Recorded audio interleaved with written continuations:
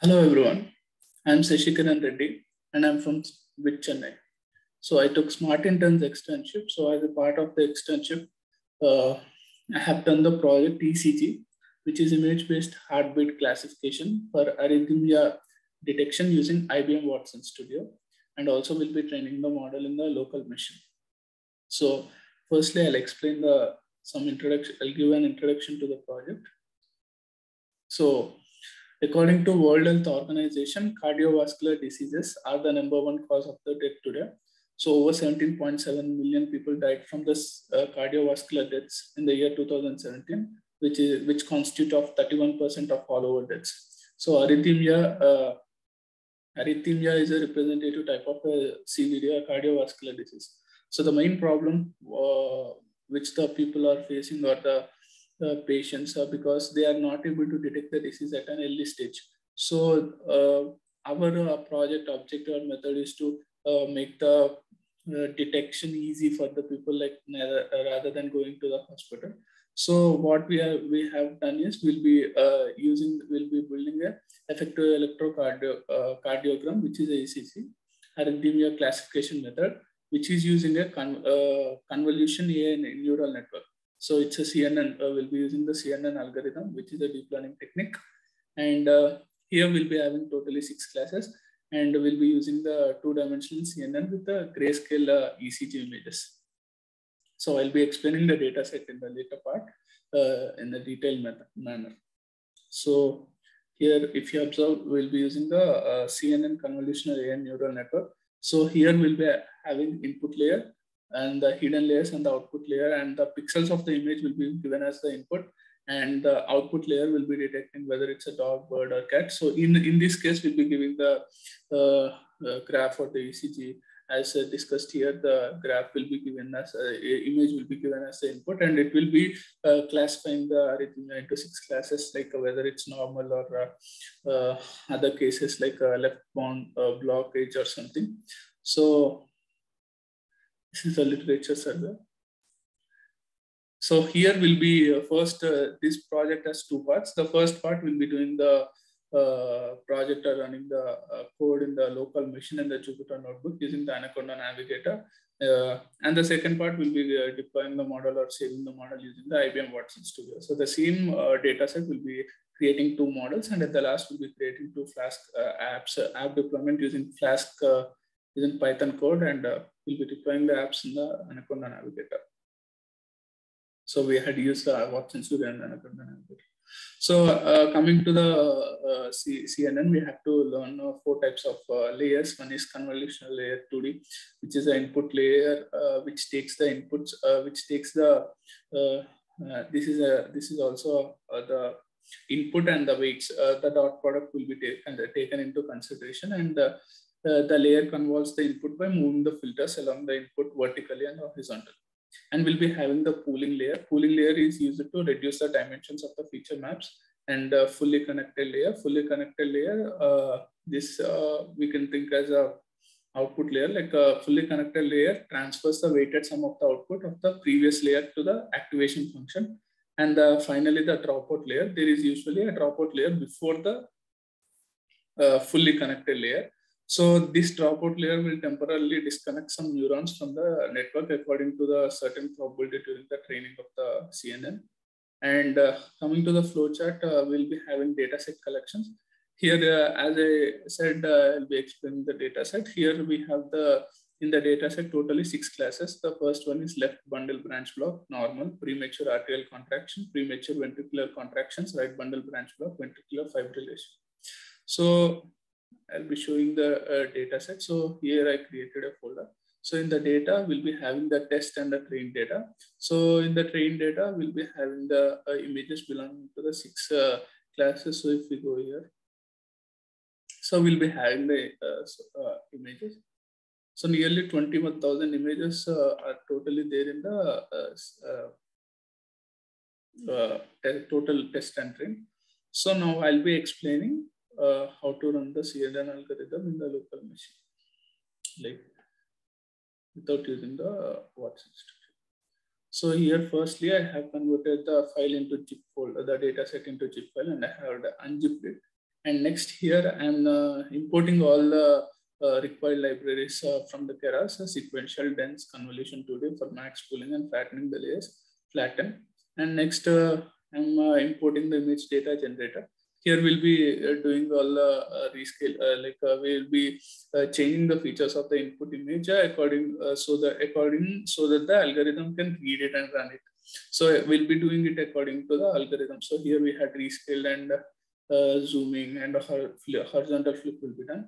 And next here I'm taking the train data and the test data here using the directory into xtrain and xtest. Here if you see we have found 15,000 some 341 images belonging to 6 classes in train and 6,800 in test data.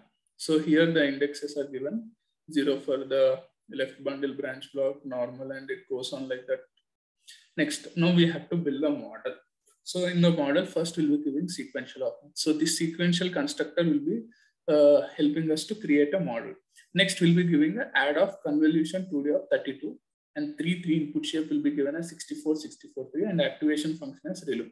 Here the 3 is the filter size and 32 is the number of filters we'll be giving.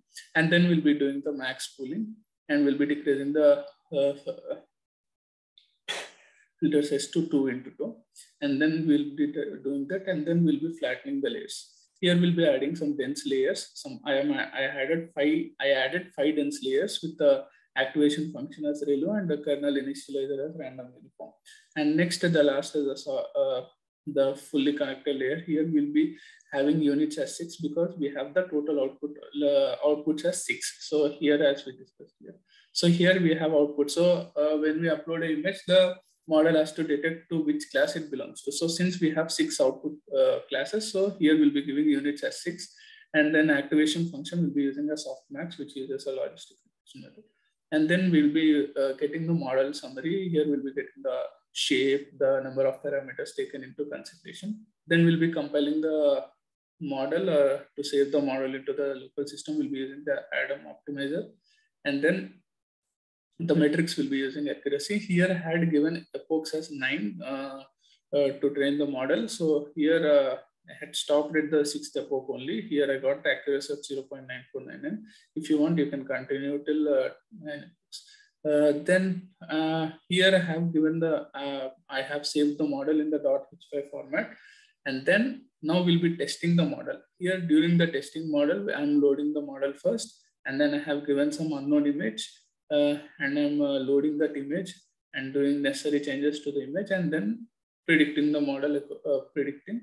So here I have got output as 1. So according to the index, it's the output is normal. So I have my model as predicted for the given input image has a normal. So now I have created a model using the CNN algorithm, deep learning technique to classify the images so that we can easily know it. Like sitting at home will be doing that. Sitting at home will be uploading the images, and we can know like what's really happening. Now this is one part. So if you observe here in the training, I have given the ECG, and that this is the data, and this is the model, and this is the unknown. Now the second part is the IBM training. So in the IBM training, what we have to do is, so we have to first create the Watson Studio and machine learning services. We have to register for it, and then we have to go to the Watson Studio. So after going to the Watson Studio, we have to create a deployment space, and we have to create a project. In the project. Here I have created one notebook named CNN ECG, and we have to upload the data also, the unknown image and the data zip folder. And next in the notebook, we have to do the same thing as we done before in the before what we have done for the training, but some changes have to be done and to get the model. So here I have unzipping the file in the IBM cloud and doing the same thing. And finally, here I'll be getting the model ECG IBM. Then I'll be converting it into the .pgz file, and then I'll be, as we are registered for the machine learning, we have to use it. And API key, we have to go to the Watson Studio in the manage section. We'll be finding the API key section. There we'll be getting the API key. And then we have to do all this. Here we will be creating the model. So here we'll be giving the model name. So model name, and the type will be using this TensorFlow. And then here I'll be saving the model. So, but we cannot find the model in the IBM directories or somewhere. So we'll be doing another process for it. Here again, I'm testing the model and get the output. So to get this model, this model, I have to do something. So what I have to do is, again, we have to go to the local Jupyter notebook and and we have to do the last part, same thing, giving the API key and the space UID, which we'll be getting from the client.spaces list. And then we'll be getting this repository download, we'll be getting some key in the notebook. Then we'll be copy pasting it. Then we'll be getting the my model. So here, if you observe, here I got the .tar file, and then I have extracted the ecg.ip/ibm.h file. So after now we have got the two models. One is which we got from the local training in the local machine, and another from this, and another one from the Watson Studio. So now what we have to do is we have to do the Flask for the app deployment. So if you can see, I had already downloaded I have already created some HTML files for the app and the necessary images. So here I am doing the done the coding for the Flask app. It's all same for the IBM and both, but here the model what we are loading is different here. So now I'll be showing you both are same, but now I'll be running it in the.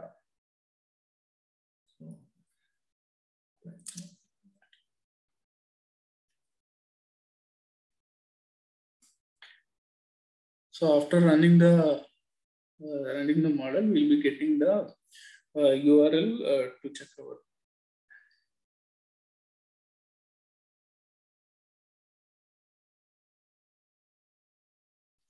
So here we have got the URL. Now we have to paste it in the browser.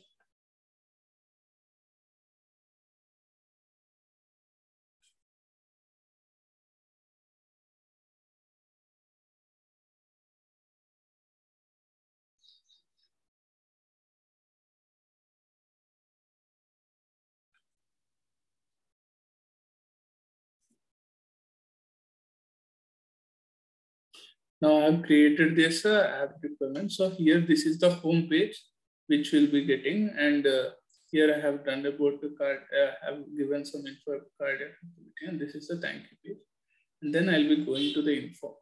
Here info have given all the details regarding this, all types of classes which we are going to classify. And then giving on predict, we'll be getting the option to choose a file. So now what the user will be doing is he'll be choosing a file here. So I'll be choosing this file and I have uploaded. Now if I give predict option, it will predict and we'll be getting the result as normal. So in this way, we'll be doing the same thing for the IBM thing what we have done, and both are same with the same template, but the model will be different. So in this way, we have created the two models using the one using the using the IBM and one in the Jupyter notebook. And then so this is about the CNN. So this CNN network, what we'll be using is user friendly, and it will be very we can detect the arrhythmia disease at an early stage, as discussed before the project objective. And then it is also useful in detecting the cardiovascular disorders. So successfully we have deployed the two models using the Flask. So thank you.